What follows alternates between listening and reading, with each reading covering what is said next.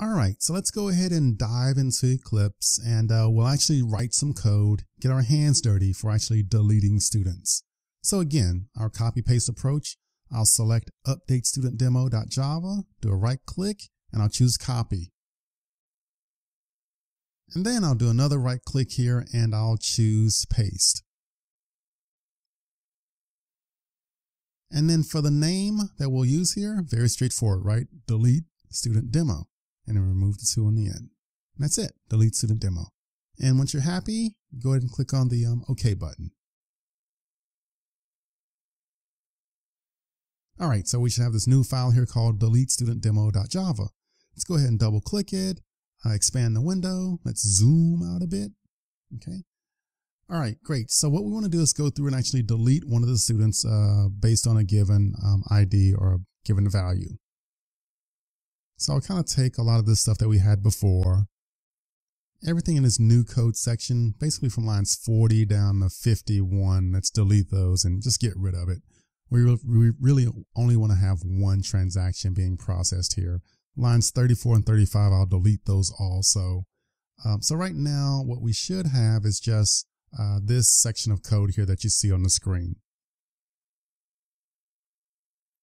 So we have a student ID, we begin the transaction, we get the student from the database, and then we do a commit.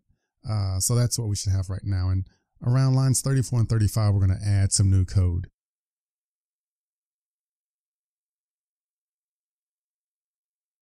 And again, following my standard approach here, I'm going to delete the student. So I have the student selected already, my student from line 32, and I'm actually going to delete that student. So here I'll say session.delete my student.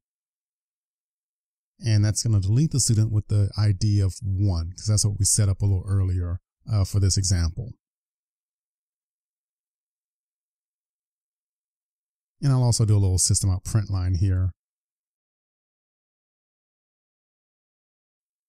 And I'll actually print out the contents of the student before we actually delete them, just so we can track it in our console.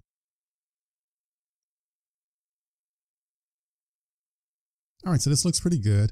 So let's go ahead and save this, and then we'll run it as a Java application. Let's go ahead and pop up our console window here, see what's going on. So here it says deleting student, and the student has the ID of 1. All right, so we're deleting that person's Scooby Wall, and he has the ID of 1. So again, let's go ahead and swing into the MySQL Workbench and verify this. So again, I can simply go to this student table, just do a right click and say select rows. And boom. Student ID of 1 is gone. They are missing, deleted, no longer here. So our code worked as desired. So we went through and we got the student ID of 1. And then we did a delete on that student. So that worked out pretty good for us.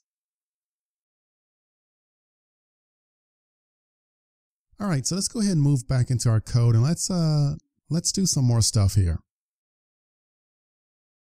So let's actually go through the process here of deleting the student that has the ID of 2. And this time we're going to use the alternate approach that we saw in the slides.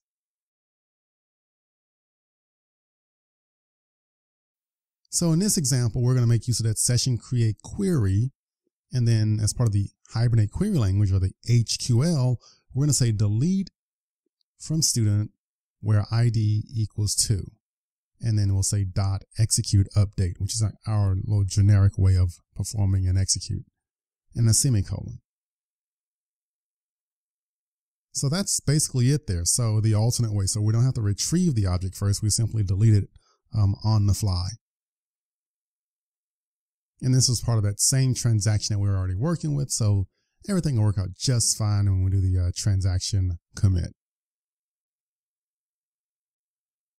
And also let me comment out the previous student here because they're no longer in the database. So lines 35 and 36, make sure you comment out those lines because we've already deleted student 1. They're no longer there.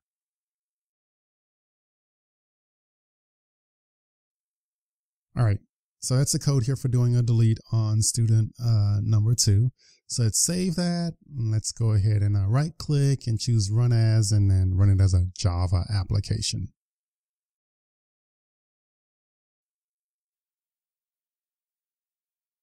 And again, let's just pop open our little console window here at the bottom, and let's see what we have. All right, so it says deleting student 2. Good. And then Hibernate went through and did the delete. That looks good also. So let's go ahead and swing back over to MySQL Workbench and zoom in a bit. Let's go ahead and click that gold lightning bolt there on the toolbar. It's going to refresh, and then good job. Student ID number 2, they're gone also. They're missing, deleted.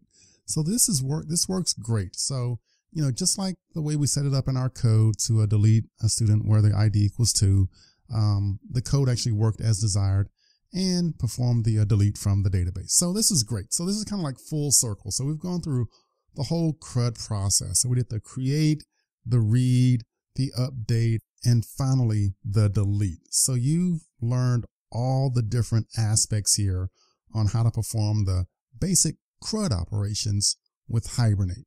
So I would say congratulations on a job well done.